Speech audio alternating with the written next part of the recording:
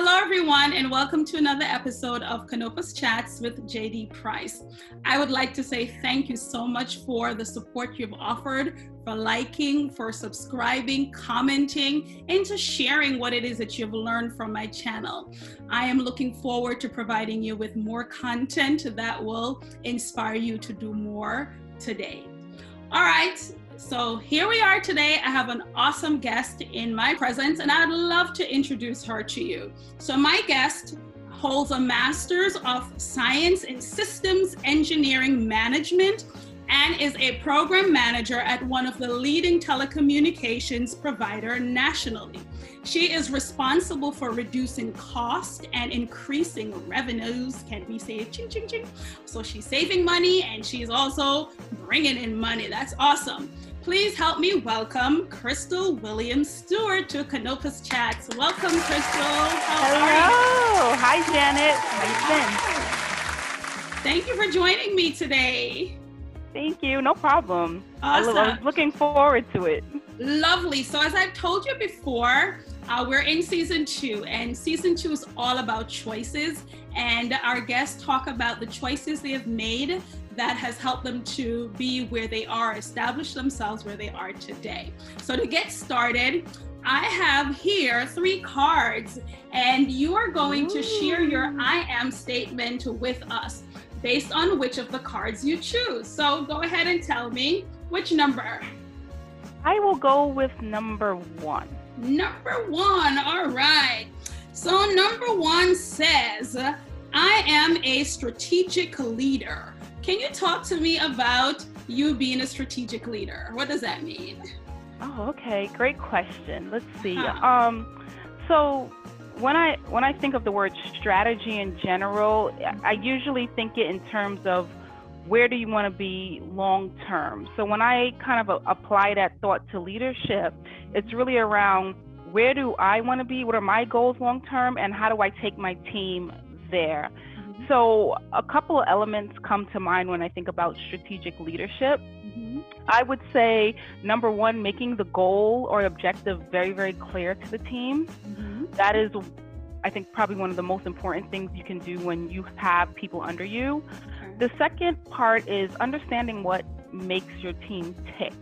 How do they engage? What gets them going? Some people, it's about the money that you're paying them, and that's good enough. Some are about verbal affirmation, some about achieving the goal. So it's really understanding my team, understanding what makes them tick, making sure that the goal is very crisp and clear to them, and setting short-term and long-term goals, and kind of cheering them along and praising them throughout the wins and the losses. We celebrate the wins. We also celebrate the losses because those are opportunities to learn and pivot quickly. So that's what when I think about strategic leadership, those are kind of some of the elements that pop out to me.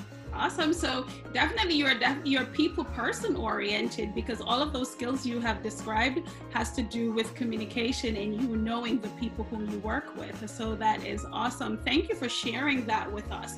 All right. Well, it's my turn. I get to ask you some questions based on our previous conversation. So let's get started. So bring me back. We know where you are right now, but take me to your childhood. How would you describe your childhood and the path it has created for you to pursue your career in engineering? Sure. As a child, anyone knows me is no surprise. I'm an introvert. So I often kept to myself, very quiet, mild-tempered, but I always loved to read and study. And throughout my academics, naturally, the literature came easy to me, grammar, the less technical pieces of the academics. But when it came to math and science, those are things that my mom kind of pushed me to engage in because it wasn't my natural strength. It was something that I actually had to work for. So I think with that, it almost kind of it grew on me. The math and the sciences grew on me, and it became something that, because my parents pushed me to get involved in STEM from a very early age, it's something that I've grown to kind of change my paradigm around in terms of it's okay if you're not naturally good at something. Mm-hmm. It's if you work hard and stay committed, you can become good. So that's kind of the transition to where I was as a child in terms of what I was naturally attracted to, or my affinity naturally went to other subjects, but I was kind of groomed over time to kind of really focus on kind of my area of weakness and really like lean in and develop those areas. So let's see. We've heard that to be an engineer, you have to be gifted almost in this science and math. And you're telling me that your affinity or your interest was English, history on that side. Was there a time where you felt like, oh my God, I can't do this? It's, you know, it's easier to fall back on what you know or you're accustomed to versus pushing yourself to learn more about the part that you're a little reticent about. So it's at the time, clearly I didn't know what my parents was doing when they were pushing me. Naturally, when you see a child that has strength in certain areas, you kind of push them to pursue it and grow. But I think what my mom specifically realized in me was, because I'm naturally an introvert, if I didn't naturally get it right the first time, I would retreat and go to my safe space or something else. And what she was actually doing is teaching, like building resilience in me, that it's okay that you don't get this naturally at first. Keep on trying and keep on trying. And as I grew up and committed to studying and learning something that I wasn't naturally good at, the success that I saw along the way kind of pushed me to want to do more and more and more and develop in those areas. And my mom would always tell me, if you can get an A in all these subjects, there's no reason why you should have a B in this one. So that was kind of like the mindset that I went into it. And I actually started loving it, because math is black and white. It's either right or wrong. And I see a lot of the world like that. It's right and wrong areas. And I think with math, math and science, something that if you understand the discipline and you train yourself and build on the basic skills, it's either right or wrong. Okay. So you were resilient and you were tenacious about it, and eventually you fell in love. That's awesome. So here you are working in the industry. What kind of academic preparation did you go through to be at this stage in your life? So let's talk about undergraduate, and I know that you also have a graduate degree, so let's talk a little bit about that. Sure. So undergraduate, I studied mechanical engineering, and to no surprise, tons of math, tons of math.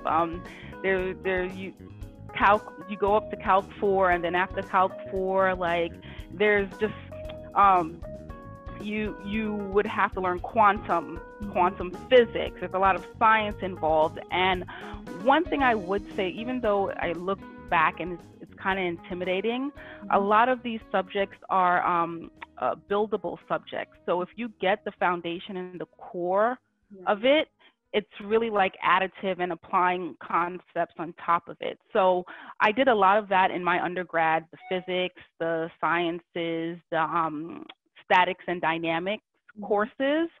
And then I started working in the field a little bit, the engineering field, where my first job out of undergrad was doing designing. Oh. And in my mind, I thought, I'm like, oh, wow, I'm going to be an engineer and the word is so great. I'm going to go into the field. And then I went into the field and I hated it. It didn't tap into that other side of me that I enjoyed, like, working in an office and like strategize. It didn't allow me to do those types of things. So when I thought about, okay, well, where do I want to go from here?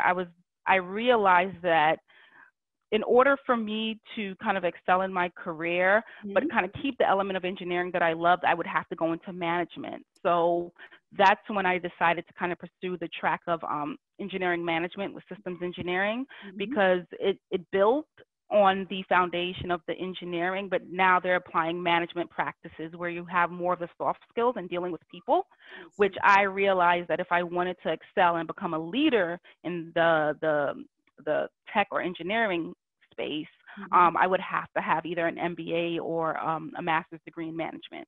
I see. Okay. So you didn't quit when you found out that, being more hands-on in the field was not really your forte. You just strategized, recalibrated, and found an area that matched your expertise and your interests. I love that.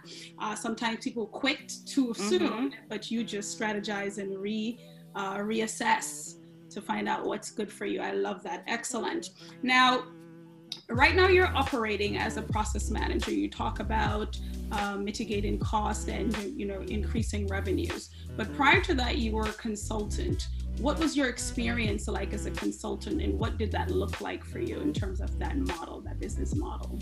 Okay, so when people hear the word consultant, they think of, oh wow, you're an expert in everything, and then really nothing at all. But in the simplest form, consultants are just basically problem solving. And once again, I kind of go back to that buildable skill. When you actually get hired out of school as an engineer, very rarely are you hired for a particular engineering practice, unless you're specifically going into mechanical engineering or electrical engineering. You're really a lot of times hired for your ability to critical think. Right. So when I went into the consultant space, it was kind of a transition from the hardcore engineering environment where prior to I was on a shop floor, working the line, more into the field of, okay, now a company or organization has this problem. Apply the same set of critical thinking skills you would to a design concept, right, to helping an organization, fix this problem. So, and it really stretches across the board to any conflict or problem you can think of within an organization, whether they're P&L, they need to improve their P&L, whether they have productivity or efficiency. Wait a minute. What's P&L? Tell us what P&L is. Those are technical terms. Oh, sorry. Profit and loss, right? Okay, thank you. Yes. So whether they want to improve that, like balance that, or they want to make their processes more efficient, or just overall improve their operating expense. Mm-hmm. That's something you would usually call a consultant in and say, hey, take a look at my operation. And from an outside in point of view, which is really kind of the element that the consultant brings, tell me how I can improve it based on some basic principles you understand about process engineering and organizational structure and things of that nature. So that's really what I did as a consultant. And even today, I'm an internal consultant for a telecommunications company, and it's doing the same exact things. How do I help the organization increase their profit, reduce their loss by making their processes more efficient? Awesome. So that is really the work side. Did your work take you outside of the country? Were you always in the United States as a consultant? I want to hear more. Tell me a little bit more about travel. Sure. Yeah, so prior to, marriage, kids, the whole thing, I always loved traveling. I always wanted to travel the world. So I worked with a large manufacturing organization, Rolls-Royce. I don't know if I'm allowed to say that on you. You can say something. I worked for that company and actually had a really great opportunity to work as a engineering consultant in various locations around the world. So I was in Virginia, I lived in Ohio, I lived in England, I worked a little bit in Singapore. So I really had the opportunity to kind of take this skill as a consultant and help them improve their various sites. And it ranged from anything to how do we get this unit off the line faster, to how do we increase the productivity of our workers on the floor. So it ran the gamut of various things, but one thing that I did get out of the traveling aspect and being able to see different parts of the world is we're used to operating in America under, you know, social norms that, you know, we were born and raised in. One of the things about working in different countries is you have to change your communication tactics. You have to learn the norms of the country. And I'm a straight shooter. I'm the kind of person that's like, look, I need X, Y, and Z. You know, when can you get it to me? I really had to learn how to fine tune that approach, and really meet people where they are and how they culturally understood working in various environments. So it was fun. I enjoyed it. Interesting, because you brought that up, and that was another question I had for you, because you know, we talk about operating in different cultures and our intercultural skills and being competent to function in different settings. So you just really segue into that. I know you talked about you being adaptable and also learning how to manage your style to adapt it to the setting that you were in. Was there ever a time when it was really challenging for you? Or yes. And I will be very transparent, because I appreciate this platform, because I think a lot of the things that not just I went through, I'm pretty sure that a lot of people that look like me, especially in my field, have similar experiences. So one of the things that I've dealt with out of the gate was I am a Black female in an engineering discipline. So not a lot of people look like me. I was usually the only raisin in the rice when I walked into a room. And, you know, you don't think that takes a toll on you until it does. It was really an internal battle with myself of, man, I'm constantly having to prove myself over and over and over. And I try not to associate with the fact that, oh, it's because I'm a Black woman. But after a while, it became very apparent that that was the only difference. When you're sitting at the table next to someone and you're voicing opinions, or you're making statements that are constantly overlooked, and 30 seconds later, your counterpart, who's a white male, says the same exact thing and it gets acknowledged, it takes a toll on you after a while. So I think my learnings through that has, yes, it's built my resilience, but it also taught me how to pivot, how to win the mental game. Because the past, and, you know, you look at your academic records, like, you can do this, Crystle, like, you know, you can achieve. Your mom made you go back to the teacher and change the B. So you can do those things, but it's a different game. That mental game, it's different when you're working in those type of environments. And I think my proudest moment is how I've developed through that and come to realize that it's a different game. It's not just about showing up and doing the work. You really have to get over that mental psyche of being other and showing up and being your authentic self anyways. I really enjoyed talking with you today, just learning a little bit about what it is that you're doing in your space, in your field, and the phenomenal lessons that you have learned along the way. As we wrap up our segment today, do you have a favorite quote, a story, or a phrase that you live by? And if so, what is it? Oh, let's see. I have a couple. Oh man, let me see. My favorite phase.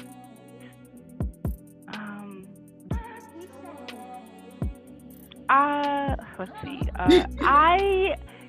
There's a phrase that always sticks out to me, and it's beauty is skin deep, dumb is to the bone, and it really just talks about, like, you can have a beautiful exterior, but if your inside is not good, it rots at your core. So that's just a fun phrase that I always think about when I portray myself. It's not just looking nice on the inside, but it's always aligning my core, my inside, to that external look as well. That's awesome. Now I have to throw one in just because you said it. Now you mentioned that you're an introvert, and usually, you know, Susan B. Kane talked about the power of introvert in a world that cannot stop talking. as an introvert, they tend to prefer to work alone, but you've talked about working with people and managing relationships. How do you reconcile the two? Oh, that's an excellent question because it's been a journey. Mm-hmm. I've only wanted to work by myself. Tell me what I need to do. I'll go off and get it done by myself. But of course, as you go up the ladder, you can't be, unless you want to be a specialist, like it's not really possible to go up the ladder without you expanding your network and engaging with people. So I took tons of Myers-Briggs, tons of disc analysis, and constantly it told me, you're the introvert, you like working by yourself. And I think once I realized, like, okay, Crystle, clearly just like back in the day, you understood that math and science wasn't your strong suit, but you needed to focus on that area anyway to grow. I realized that in my career, I couldn't continue being comfortable in my extroverted bubble if I wanted to grow. So some of the personalities I saw, I don't know if you ever done the bird analysis, where, I am the owl, I am detailed, I like working with myself. I realized that if I wanted to go into management, I would have to assume some of the lion and the peacock personalities, which meant I would have to speak up more. I would have to take lead and ownership. And I think there's various ways to do that. I'll never be the loud one in front of a classroom or boardroom screaming, look at me. I'm usually a one-on-one lead from behind, bring people with me. So the most effective method I have of engaging as an introvert is building one-on-one relationships, and having an expand through there, picking kind of the person with the most influence and really building an authentic relationship with them, and having my influence grow through that route. So that's kind of how I reconcile the two. Look at you. Look at you. That is awesome, Crystle. Thank you so much for sharing with me today at Canopus Chats about your experience as an engineer and what that looks like as you grew and took on different leadership responsibilities. I hope that anyone who's listening today is really touched and inspired by you sharing your story. Again, thank you so much for joining me, and I'm looking forward to speaking with you again soon. All right? Enjoy yourself. Thank you so much for having me. You are absolutely welcome.